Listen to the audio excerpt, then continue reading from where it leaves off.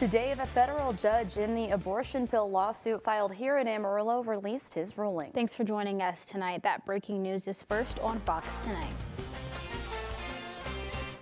The ruling was filed earlier tonight. Judge Kacsmaryk ruled the Food and Drug Administration's authorization of the abortion pill mifepristone was improper more than 20 years after it was first approved.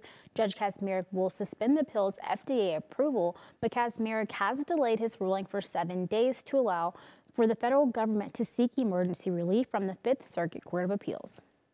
Illegally approving dangerous chemical abortion drugs, the FDA put women and girls in harm's way. And it's high time the agency is held accountable for its reckless actions. Pregnancy is not an illness, and chemical abortion drugs don't provide a therapeutic benefit. They can pose serious and life-threatening complications to the mother, in addition to ending a baby's life.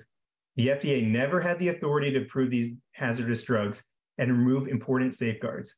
This is a significant victory for the doctors and medical associations we represent, and more importantly, the health and safety of women and girls.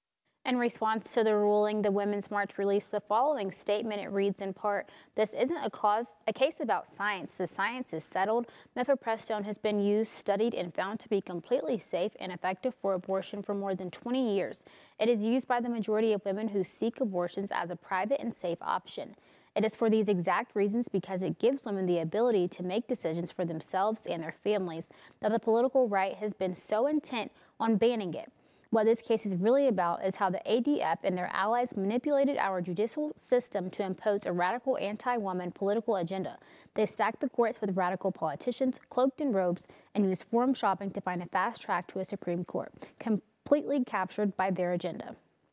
Today, another federal judge in Washington state ordered U.S. authorities not to make any changes that would restrict access to mifepristone in 17 Democratic-led states.